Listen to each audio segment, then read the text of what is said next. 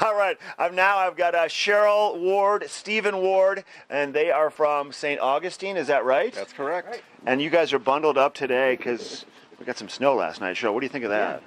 Well, it's a little chilly for someone from Florida. But you told me off camera that you guys used to ski all the time. All the time, yes. Yeah.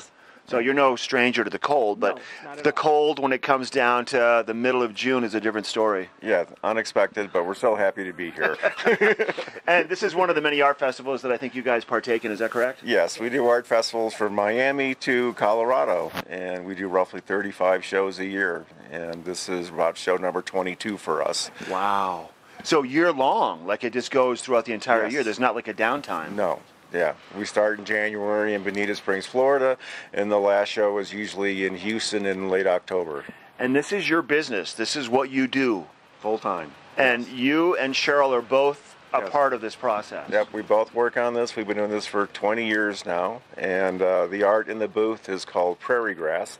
We collect dried reeds from northern Illinois, cattail reeds, and we hand paint each reed one at a time. And then they are assembled into the art that you see back here. There's roughly 200 individually hand-painted dried reeds in every single piece.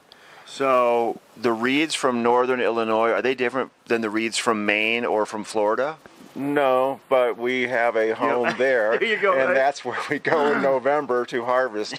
Our blank canvas is dried reeds, and we spend 2 to 3 weeks every October, November collecting reeds. And then do you drive them back to Florida, or do you ship them, or what? We leave half of them in our studio in Illinois, and half of them go to Florida, and that's our blank canvas for a whole year, and we work from that pile of reeds until the next harvest. So, like, how many, like, you have just bundles upon bundles of reeds? We have tubs full of dried reeds, you know. And is the cattail still on the top? No, that's the seed head. That disappears and goes away. We're using the long leaf of the plant. That's usually 3 to 5 feet in length.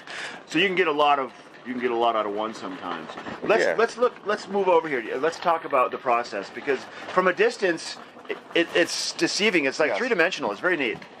A lot of people, most men assume and guess that it's photography. Most women assume and guess that it's fabric. Almost nobody ever guesses exactly what it is. I asked you if it was little pieces of wood. Right, that's another common guess, but it is dried reeds. So the art does not weigh a lot, it weighs ounces, but it is assembled into a wooden frame that's hiding behind the mat board that holds all the reeds together. The art lifts in and out of the frame independent. A lot of people think we've glued the art to the frame, which isn't correct.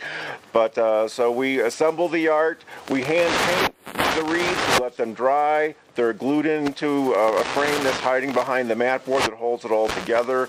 They're touched up, made sure that everything looks straight and nice. They're sprayed with a clear varnish, and then they are framed and ready for sale at a show.